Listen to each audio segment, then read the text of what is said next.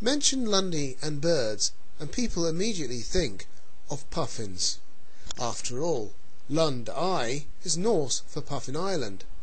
However, there are many other birds on the island, and it falls to the people of the Lundy Field Society to do the cataloguing. Now, this society was set up in 1946, and its remit was to further the study and conservation of Lundy's natural history and archaeology. Sometimes members of the Lundy Field Society come and put rings on birds so that you can tell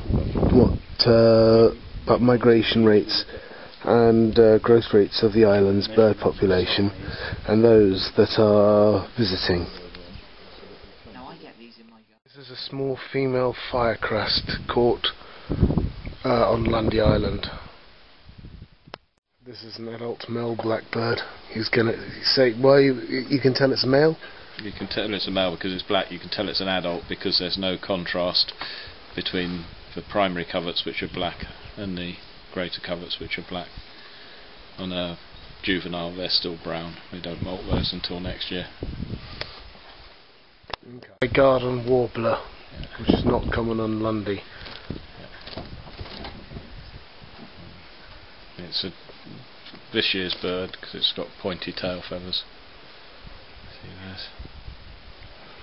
Adults have much broader, rounder tail feathers. After the birds are caught in traps like this, they are taken and a ring is put on them.